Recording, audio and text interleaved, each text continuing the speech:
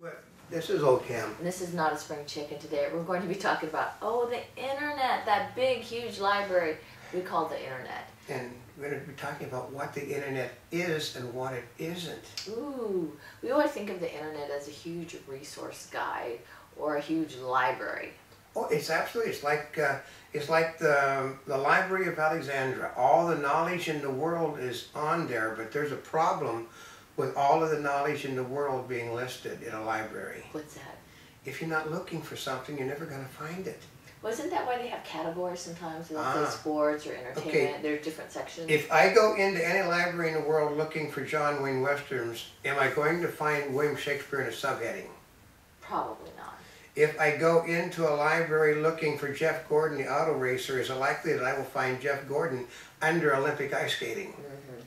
So, but if you go into the library and they have a sign that says "Special for today,"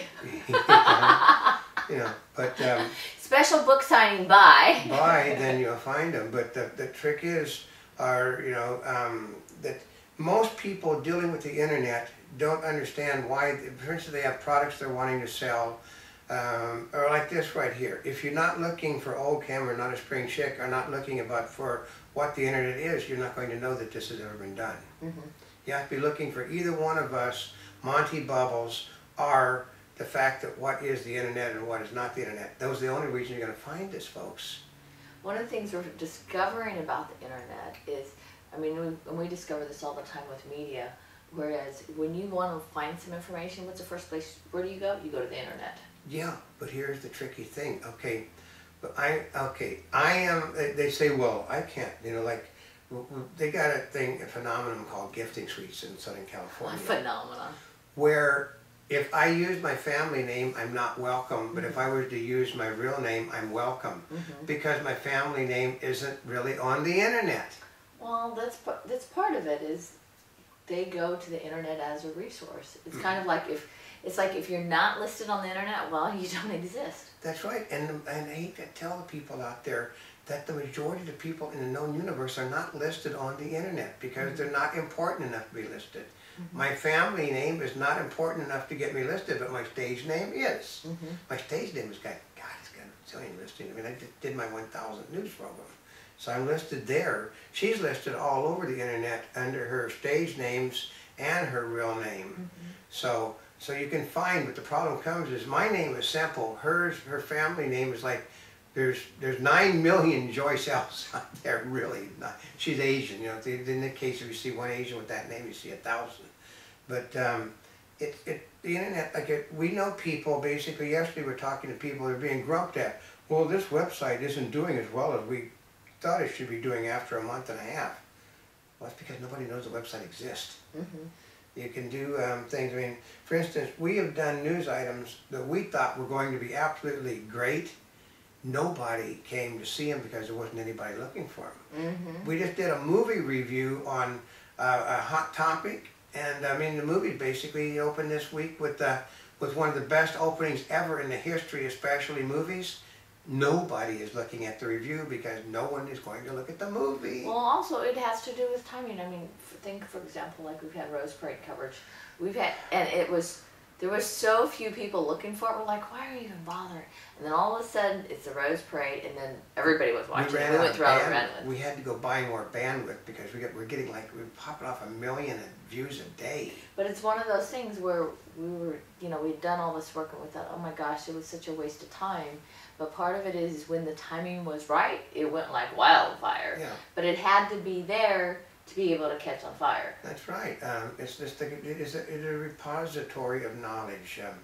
Like I said, what we did a thing on Larry Hagman that did well, but then it just like that. And then when Larry Hagman died, all of a sudden they yanked out the Larry Hagman stuff, and it's all over the place again. So there's no explaining things. We've also done things that basically have no. Okay, here's another thing: is that everything on the internet is basically stolen.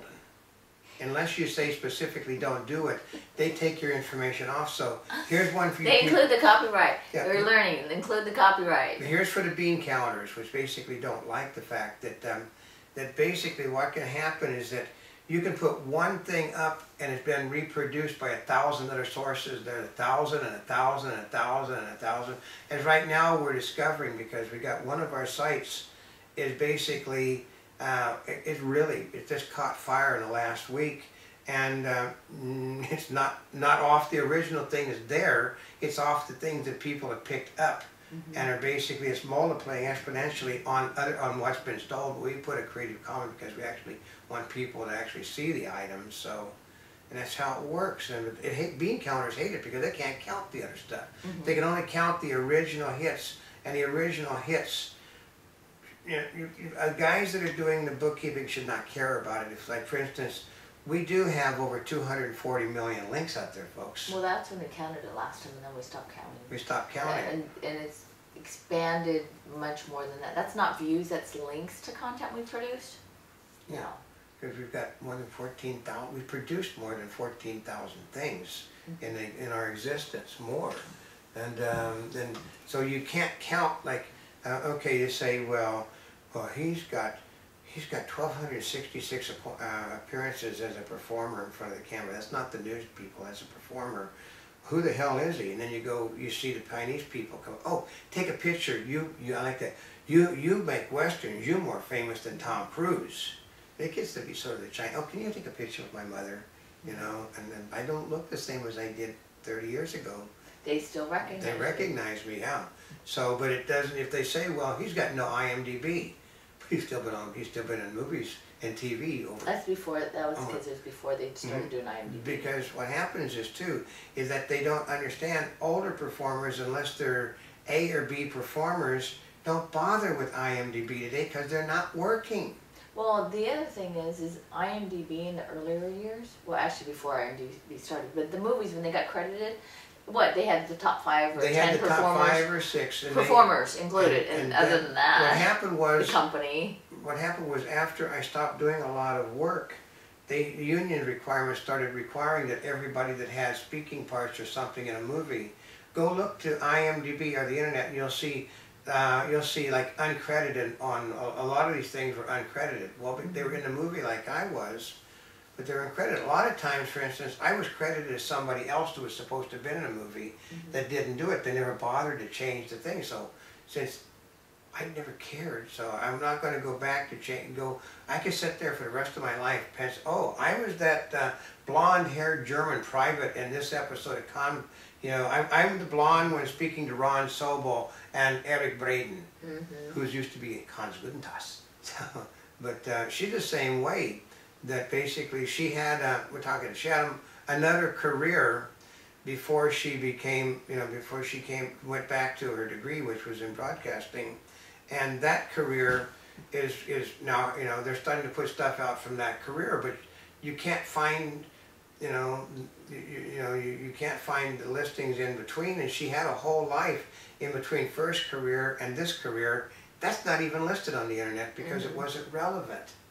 So that's what I mean. It's about the internet. It's a really god-awful great resource guide, but it's only a resource guide for what you're looking for. And the subtopics doesn't make any difference. I mean, like I said, if we go to the internet and we're not looking for Brad Pitt or Angelina Jolie or a movie that Brad Pitt or Angelina Jolie has been in, you think we're going to find Angelina Jolie and Brad Pitt? Probably not. No. I mean, you think that other than France, anybody was looking for Jean Dujardin before he was in The Artist? No. I mean, this guy had a long career in France as really a great singer, dancer, performer, and out of France they didn't know who he was. So they wouldn't have been looking for him, or so. If it's a simple thing. If you go into a library and you're not looking for something, you're never going to find it. So for those people out there that basically were criticizing a poor guy yesterday, that's really working his butt off about, well, we're not getting the reception for this website that we should be getting. It's because you got like 12 articles in a month and a half and nobody know you exist. That's where advertising comes in and volume of content. What people really don't understand is our main website is not MBN News Video Web, but it's montybubbles.net, which has 2.5 gigabytes of material sitting on it. 2.5 gigabytes. Written. Yeah, written. There's no video. There's no video on it, no. Parts of it are broken. They can't even get into that anymore because it's so. What happens is we would do stuff and we'd put so much content up, you couldn't load any more content to that part. So we'd go to another section, another section. There's like 29 different sections of the original website. So, but only the newer sections can be loaded to. But it's still, you know, like, you know, in conclusion, is that if you don't look for it, you're not going to find it. okay, and you know, until the next time this is Oldecam.